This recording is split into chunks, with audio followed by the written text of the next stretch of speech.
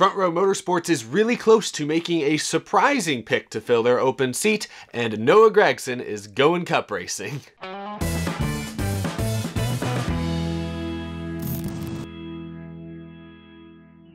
How's it going, y'all? My name is Eric and welcome to Out of the Groove. We have so much to get to today, so much in fact that I might push at least one major story to tomorrow, so get ready for that one. But we do in fact have a lot to talk about today, a lot of silly season light news. Well, I guess some of this is actually pretty big, but we'll get to all that in just a moment. If you missed the premiere on Monday, the first edition of the Downhill Diecast Championship, something new I'm trying out, was released. I'm currently wrapping up production on the second episode. The Eastern Conference first round will air on Christmas Day. The tournament continues on, but if you missed any of the highlights from the Western Conference first round, go check them out. I really love seeing all the comments on that video. I'm glad you all are enjoying it. Again, something new, but I've been wanting to do it for a number of months now and finally got around to making it happen, and I'm really excited by how it came out, and I'm excited to share the next several episodes with you all as well. So go check that out if you missed it from Monday. Now we're going to talk about the latest candidate for the Front Row Motorsports number 38 ride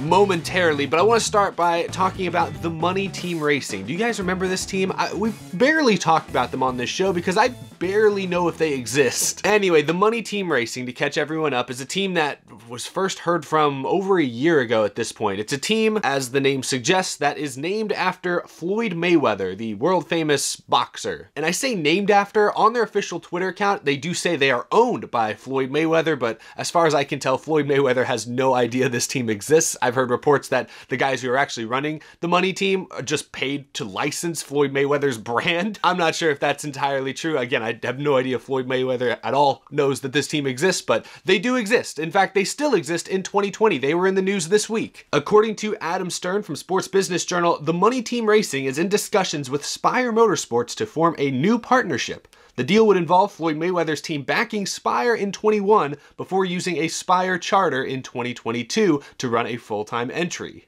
There were other reports I saw that over the past several months, the Money Team was one of the teams looking to buy a charter. You know, charters like what Levine was selling, like what Germain Racing was selling, but obviously the Money Team got outbid. Ironic, given their name literally has money in it, but no idea who the driver may be. Again, no idea how much money is actually behind this team. Again, I have no idea if Floyd Mayweather even knows they exist. As far as I can tell, the Money Team at this point is still sort of just a shapeless entity that I guess exists, but nobody can really see or put a finger on. But hey, if they're working with Spire Motorsports, a team that seems to be on the up and up, they're expanding to a 2-car operation in 2021 and have already announced that Corey LaJoie will race full-time for them. Spire seems to be positioning themselves well to hit the ground running when the next-gen car arrives in 2022, and perhaps this partnership with Floyd Mayweather's team is going to be beneficial, is going to help them out, because Spire does now own 2 charters. That report from Adam Stern makes it sound like they would sell or loan or give one of those charters to the Money Team in 2022 if this team ever gets off the ground. So interesting to see how that ends up working out, but that's all we really know about the Money Team at this point. That's the first we've really heard from them now in basically a year. So good to know they still exist, I suppose. But let's move on from that. Let's talk about a team that does in fact exist and that we know will be racing next year. I'm talking about Beard Motorsports, you know, the 62 car. Made famous by the one and only Brendan Gaughan. Well, they have a new driver for 2021. Today, Chris Knight from Catch Fence reports that Noah Gragson will make his NASCAR Cup Series debut and will race in the Daytona 500 in that 62 car. Noah Gragson, Xfinity Series driver who won a few races last year. He actually won his first ever Xfinity race at Daytona last February. This is big news. Noah Gragson, one of the biggest personalities in the NASCAR Xfinity Series. He's going Cup racing next year, at least for one race. It is the sport's biggest race, but we'll see what happens. I saw Twitter this morning lit up around this news. A lot of Noah Gragson fans out there, a lot of Noah Gragson naysayers out there. He's become a polarizing figure. I think it's safe to say this partnership with Beard Motorsports makes a ton of sense. Brendan Gaughan, of course, announced he was retiring after last year's race at Talladega. Brendan Gaughan's from Las Vegas, Noah Gragson's from Las Vegas, and Beard Motorsports has had South Point Casino on the car for years at this point. So the pairing up completely makes sense. Can Noah Gragson win the Daytona 500 next year? He certainly can. Brendan Gaughan's been able to wheel that thing into the top 10 in a number of super speedway races over the years. And I can't help but think, what if about the 2019 Fall Talladega race when it seemed like he had the momentum, was making the pass for the lead late in that thing until, all hell broke loose and he ended up flying through the air. But man, I cannot help but think, what if Brendan Gaughan had been able to clear that wreck and possibly get the win? That would have been insane. That was a year ago. So Noah Gragson can certainly win the Daytona 500, but he's going to have a tough journey even getting into the 500 because Beard Motorsports does not have a charter. So they're going to have to qualify for the race either on speed during qualifying day or in their dual race. Brendan Gaughan, in a similar situation last year, was able to qualify for the race. Noah Gragson, a young driver with literally 0 Cup Series experience, may have a tall task ahead of him, but I'm extremely excited to follow that story throughout Speed Week. Noah Gragson is going Cup Series racing, albeit for perhaps just a one-off, but exciting to see what happens. Now let's talk about the biggest silly season story of the week. Front Row Motorsports, from the sounds of it, is very close to selecting their replacement for John Hunter Nemechek. Remember, John Hunter Nemechek was a rookie in 2020. What year is it? Nemechek was a rookie this year, finished 27th in points, but just a few weeks ago he announced he would be leaving Front Row and took a ride at KBM in the NASCAR Truck Series. So now the last several weeks, the question has been, who will Front Row pick to drive that 38 car?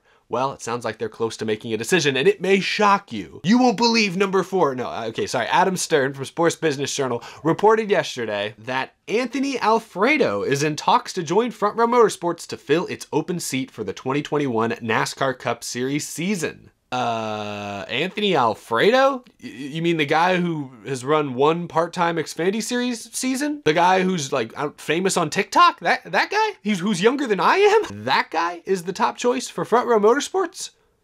Okay, I guess I don't know what I expected. I mean, what veteran driver is going to willingly take that ride when we all know that's a C-tier ride that's not really capable of running better than 20th or 25th on any given week, aside from the occasional top 10 or top 15. But I guess, what did we really expect? I figured it would probably go to a young driver. I didn't see Anthony Alfredo coming. Lots to react to here, though. I like Anthony Alfredo a lot. He's been on, I don't know if he's been on this channel. He's been on the live podcast we do, but I don't know if it was on my channel. He's been on there a couple of times. He's really fun to talk to, really nice. I talked last week about how drivers need to engage with fans more, engage with sponsors. He is the perfect example of somebody who does it the right way. He's very engaging with fans. He's big on iRacing. He does a lot of sim racing. Like I said a moment ago, he's actually pretty well known on TikTok. He has, I think, over like 150,000 followers. So I do like Anthony Alfredo, and I honestly think he'd be like a marketing team's dream, honestly. He's young, he's outgoing, he's engaging with fans, he's forward thinking when it comes to social media, being an early adopter of TikTok, being huge on sim racing and running leagues over there. I can see why a team would want him representing their sponsors. But now let's talk about the on-track merits of this. Has Anthony Alfredo done enough to warrant a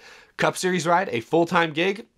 No, probably not. And I'm just being honest. I understand that's not how NASCAR works these days. Sponsorship is what it is. You got to take the opportunities when you can get them. I understand that not every driver in the Cup Series today is necessarily one of the 40 best stock car drivers in the world. I think a lot of them are, but I think there are some that likely are not. So I understand that's how business works. You got to take the opportunities when you get it. And Anthony Alfredo was kind of jobbed earlier this offseason, I'd say, when RCR announced they would be going with Myatt Snider full-time for their Xfinity team next year, basically cutting Alfredo out entirely. Let's talk about what Anthony Alfredo did in 2020. He made 19 starts for Richard Childress Racing. This was Alfredo's first year of any kind in the Xfinity Series. He had 2 top 5s, 9 top 10s, an average finish of 12.6. All decent numbers, not fantastic numbers necessarily, but decent. But perhaps the most notable statistic is that he only had 2 DNFs, and only 1 was for a wreck of any kind. And it was that scary wreck at Kansas where I think Justin Allgaier helped him out a little bit. I'm impressed that a 20-year-old part-time rookie with no practice or qualifying on a brand new team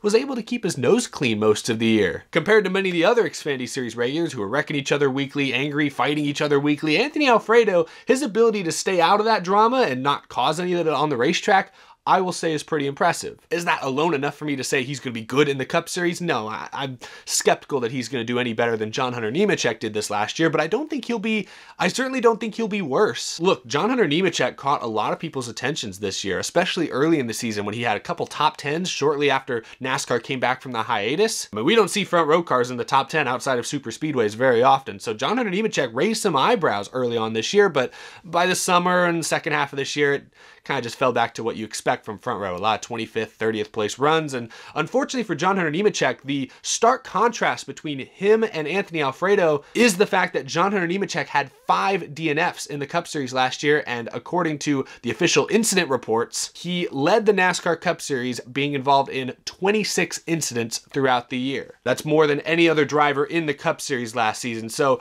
replacing John Hunter Nemechek, who I still think is really good, and I think is going to do great things in the trucks this next year, replacing him with Anthony Alfredo, a driver who proved at least this year in Xfinity that he's not going to get involved in any incidents. He's not going to make those aggressive mistakes and take himself or other people out. That could be the type of driver that a small team like Front Row Motorsports is looking for, someone who's not going to wreck a ton of equipment. Cup Series cars, especially at road courses and short tracks, are a lot harder to drive than Xfinity or Truck Series cars are, however, so we'll see how Anthony Alfredo's skills translate this next year. But this deal, while at first it was very, very surprising, I mean, we hadn't heard really any rumors about front runners for the Front Row Motorsports ride, but hearing it was Anthony Alfredo, and again, this deal is not finalized, but they're having deep discussions at this point about his involvement with the team. You know, this is surprising, but as we look a little bit deeper, Anthony Alfredo may be exactly what Front Row Motorsports is looking for right now. A marketable, young driver with some talent, who at the very least likely will not wreck a lot of your equipment. So Anthony Alfredo, I'm excited for him if this deal does in fact work out. As an Anthony Alfredo fan myself, I would have loved to see him spend another year at least in the Xfinity Series in a competitive car, stay in the ranks of a competitive organization for at least another year. That would have been optimal, but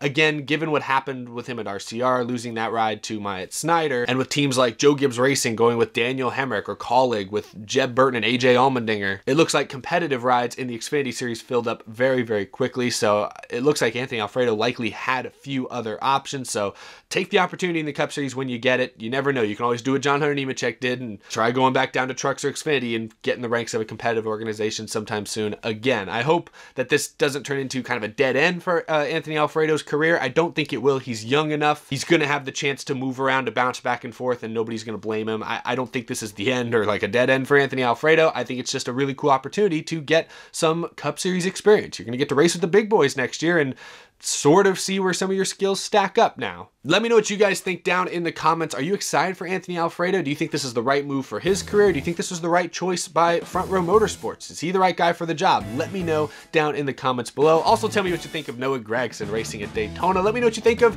the Money Team. Do they exist?